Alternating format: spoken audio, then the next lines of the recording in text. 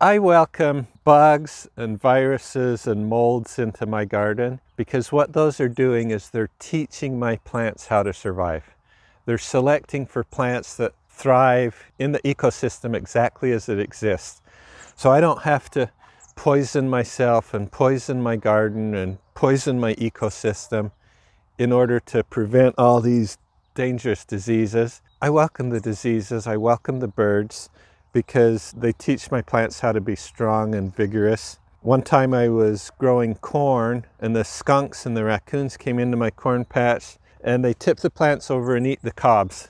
I didn't like that, but I didn't do anything about it. I just saved seeds from the plants that survived the coons and the skunks. I did that for 2 growing seasons, and by the 3rd growing season, the plants were big and tall and they had these strong stalks, and the coons couldn't push them over and eat them. The skunks couldn't climb up them and eat them. Now I can grow corn with no protection whatsoever against the animals. It thrives because the animals taught the corn how to be strong. I apply that same principle to the slugs, to the viruses, to the bacteria, the molds, whatever it is. I welcome them as teachers in my garden for teaching my plants how to be strong. If I have a contract with the plants, it's with the species. It's not with any particular plant. I'm perfectly willing and happy to chop out plants that aren't a fit for my ecosystem. Another thing I'll do, for example, if I see a tomato plant that has blossom end rot, do I blame myself for being a bad farmer? Do I blame the calcium, the water, all this stuff and make myself crazy? No. I pull the plant out and throw it away and say, oh, that was genetically inclined to have blossom end rot. So I have no blossom end rot in my garden.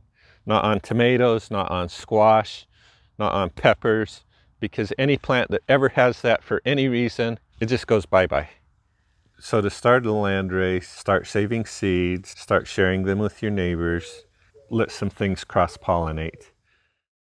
The second year, everything that's in my garden has shown that it can make seeds in my garden, and so the second year is a pretty good year most of the time. The third year I think of as the magical year in landrace gardening, because that's when it seems like things really are starting to thrive.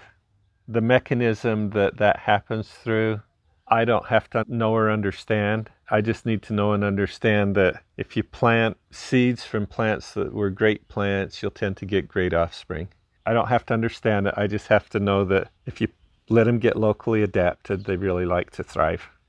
That's the basis of starting a landrace, is just changing your attitude towards purity, towards isolation distances, towards your neighbors, towards your garden. Instead of being a commodity that we're going to force the seed to do this, allow the seed its freedom and let things sway and become part of the community and part of the seed.